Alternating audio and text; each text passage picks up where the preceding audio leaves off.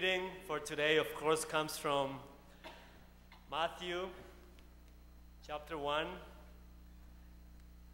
We're going to read originally from verse 18 to 25th to hear the story again. So listen to the word of God. This is how the birth of Jesus, the Messiah, came about. His mother, Mary, was pledged to be married to Joseph. But before they came together, she was found to be pregnant through the Holy Spirit. Because Joseph, her husband, was faithful to the law and yet did not want to expose her to public disgrace, he had in mind to divorce her quietly. But after he had considered this, an angel of the Lord appeared to him in a dream and said, "Joseph, son of David, do not be afraid to take Mary home as your wife, because what is conceived in her is from the Holy Spirit. She will give birth to a son, and you are to give him the name Jesus, because he will save his people from their sins." All this took place to fulfill what the Lord has said through the prophet. The virgin will conceive and give birth to a son. They will call him Emmanuel, which means God with us. When Joseph woke up, he did what the angel of the Lord had commanded him and took Mary home as his wife. But he did not consummate their marriage until she gave birth to a son, and he gave him the name Jesus. Friends, this is the word of the Lord. Thanks be to God. Let us pray. Amazing God, thank you for this beautiful morning, this Christmas Eve Sunday that only happens every 8 years or so. And thank you that you have given us this gift to come to worship you in this important day. Bless this congregation, bless each child, each youth, each adult, each mom, each dad, grandfather, grandmother, uncle, cousin, all of us, that we come here to worship as a family. For in Jesus' name we pray. Amen. It was Christmas Eve, 1992. I know, I'm getting out there. I was 14 years old. You can do the math. The oldest child of three sisters and one brother. It was time for us to move to a new city, coming from a little town from the farm. And my father bought a piece of land, and then he built a small house.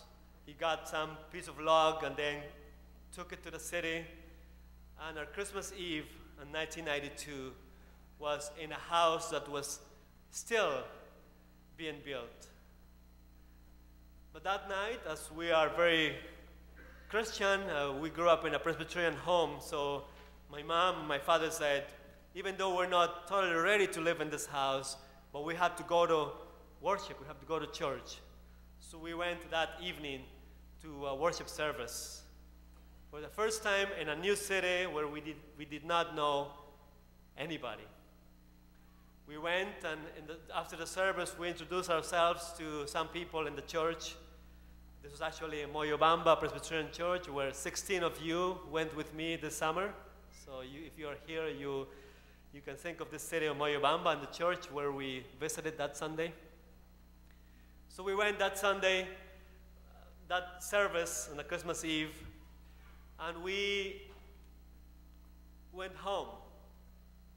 You know that in Peru and in other Latin American countries, Christmas Eve is the main day, because that's when we have a worship service, and after service, at midnight, we have this big banquet with turkey or pork and with rice and beans and all these ingredients, and with big sweet bread called panettone, and we have a hot chocolate called the chocolatada, and we have all this music, and we have many like uncles and cousins and all these people. Yet in our house, that Christmas Eve night, it was only my parents, my three sisters, and my brother, with no money. My other families were in other parts of the country, and they were not with us. And of course, we were grateful for being as a family together, but we wanted to have that meal. I wanted to have that meal. So we went home, and my mom was like, okay, maybe we'll just get something here. We had to start fire. We just tried to cook something. And all of a sudden, somebody knocked our house. And we're like, who's coming? I mean, this is what's... And then there was this lady. Her name is Marilu. I still remember until now. And she had this big basket. And she had a big chicken, all the ingredients. She had all these things that you use for a Christmas Eve dinner in Peru. And she had a panettone, and she had and hot chocolate to get ready. And we were like, this is God's provision. I remember my mom just teared up and say, this is really wonderful. And all of us, of course, we kids, you're like, oh, we're going to have a great Christmas Eve dinner. And we got together. My mom prepared the meal. And we all had our family devotional that night. And we had a great Cena de Nochebuena, is what we call it in Spanish, a Christmas Eve dinner. When I read the story of Joseph, Mary, and baby Jesus, I think of a family also in economic and emotional distress. I think of a family in need. I think of a family who was in a world of injustice. Do you think it was easy for Joseph to marry a girl that was already pregnant? Do you think Joseph wanted to adopt a child that was not his own? Do you think Joseph felt a little left out in the story? As a carpenter, and if you read the Christmas stories, we don't see many references to Joseph, except in Matthew and very briefly in Luke. But the story is more about the angels, about Mary, and of course about baby Jesus, the shepherds, and everybody else. Yet Joseph, I know it's too small, but you just picture Joseph here. Yet Joseph trusted in God and trusted in God's plan. Maybe today, many dads are feeling like Joseph, a little left out. Maybe it's all about the presents, it's all about decorations. Like in my case, who organizes the day where we put up the Christmas tree? Who keeps the tradition of turning the Advent calendar pictures each day? Who reads the Christmas children's books every day? Who makes sure the presents for family members are all wrapped up and ready? And of course, my beautiful wife. I can picture Joseph feeling a little left out, a little confused, maybe even frustrated and discouraged in the relationship. Yet Joseph knew deep in his heart that even in the times of uncertainty, maybe even loneliness, trusting Jesus, trusting and obeying God was the way to go. Somehow, God was going to provide and show the way. And God did. Matthew 1:24 says, when Joseph woke up, he did what the angel of the Lord commanded him to do and took Mary home as his wife. So how did Joseph handle the situation? Joseph supported Mary and nourished the relationship by trusting God and taking care of this family, even though it was not the way he planned to have a family.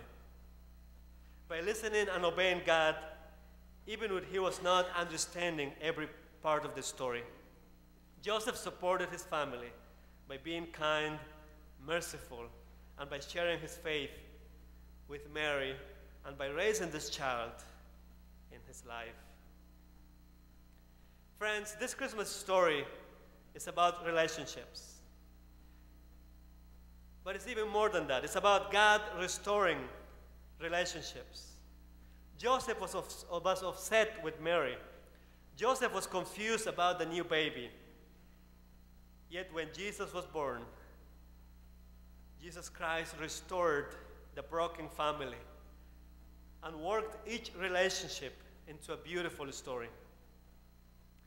Furthermore, God and Jesus Christ brings together the wise men, the shepherds, all the animals into one place in worship, in a gathering.